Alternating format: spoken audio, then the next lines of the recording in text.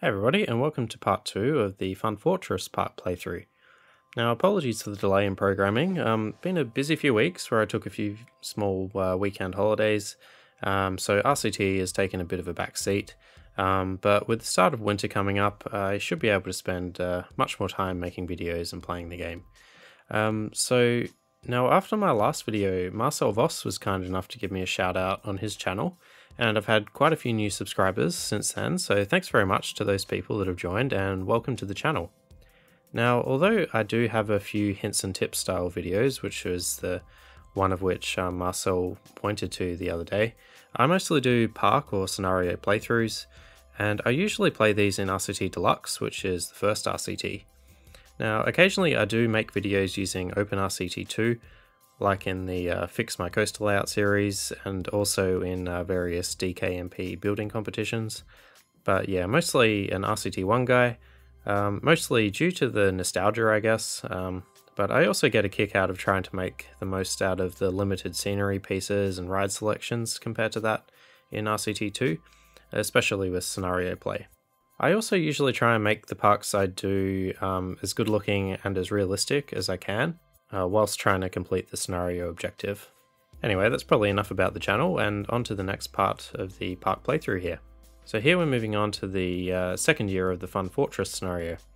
In the first episode, we spent quite a bit of time building coasters and getting kind of the first rides up and running.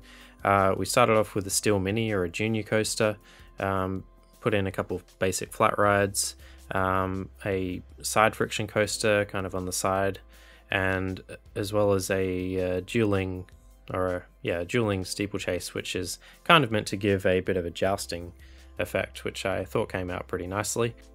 I had some really great name suggestions for the side friction coaster, one of which was Leap the Wood Chips from Heartline Coaster, which I absolutely love as it's a derivative of the name of the oldest operating coaster in the world, Leap the Dips. So combined with the kind of woodland or forest theme I'm going for, this was just the perfect name, so thanks very much for that suggestion. I also had another suggestion, which was Bandit from Mark B, which I actually ended up using for another ride, which I'll chat about later. So the first thing I got stuck into in year 2 of the scenario was the log flume, which was a little while ago in the video now. It's a pretty standard layout, nothing too exciting, just a meandering sort of design which I've been using quite a few times of late. So just like kind of a biggish initial hill, just combination of S-bends and turnarounds and a kind of a series of small drops followed by a really big finale. Well, it's not that huge of a drop in this case, but kind of following that theme, and just a short climb back into the station. Then something I touched on earlier was a wooden wild mouse, which is, I guess since it's using the mine carts, would be a wooden wild mineride, I suppose. So yeah, I just kind of wanted to put something on that hill.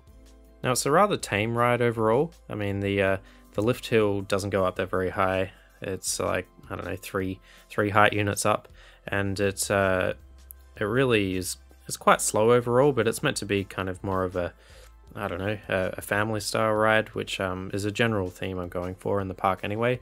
The stats are pretty low, like I think it's it barely reaches 3 in the excitement, intensity and nausea, so I'm probably getting a stat penalty or 2 there, but yeah, as I said before, it's meant to be kind of a family style ride anyway, so I wasn't too bothered.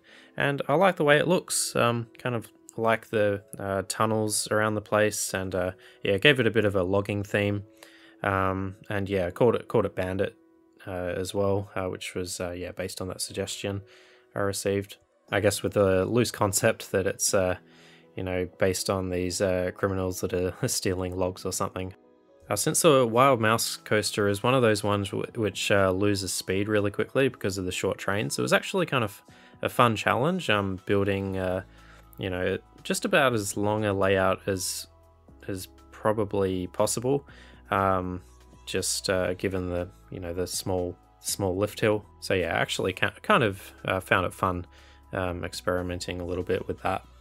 I then decided on kind of a medium-sized car ride, just to get an extra kind of ride in the area and something with a bit more variety, a bit of a gentle ride, I guess. And yeah, I don't usually go for this sort of ride, but I don't know, I was just kind of in the mood for it, and yeah, I think it turned out pretty nicely.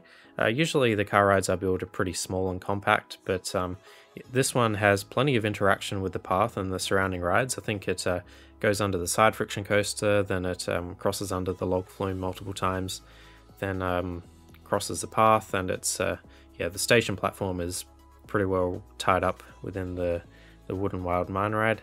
So yeah, plenty of interaction there, which was kind of fun to make. The extra ride here was also good for the soft guest cap, which I really do have to keep in mind, because this objective is 1,300 guests by the end of October Year 3, so I really do need to try and get as many rides into the park as possible. Just did some basic decorations around those new rides as well, mostly along the same sort of theme or style as what I'd previously done in the park, so just, you know, some nice little clusters of trees and plenty of ground shrubbery. Might have gone a little bit overboard with the trees in some places, so I did actually remove a few just in the end, because I felt like they were covering up a bit too much of the rides, which I wasn't a huge fan of, so I was happy to just change that up a little bit. Now, after I was done with that kind of area, which I think looked pretty good, I moved on to inside the fortress, which I had been pretty excited about for a while, actually. The main idea I'm kind of going for within the walls of the fortress here is kind of a bit of a medieval kind of market, I suppose. So there's just going to be basically a lot of gentle rides, but yeah, there's basically going to be lots of different shops and stalls, just to, you know, the idea is here that it will be a place where you could go inside and soak up a bit of atmosphere. The circus show is meant to kind of give the market or carnival sort of style that I'm going for.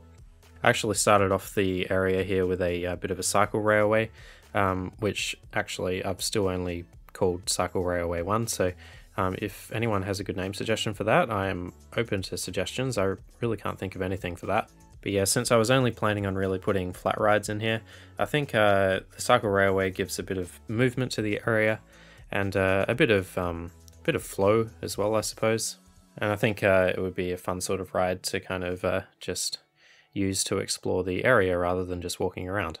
On top of the circus show and the Cycle Railway, also added in the spiral slide, which I called Overwatch, and also just a maze kind of tucked away in the corner.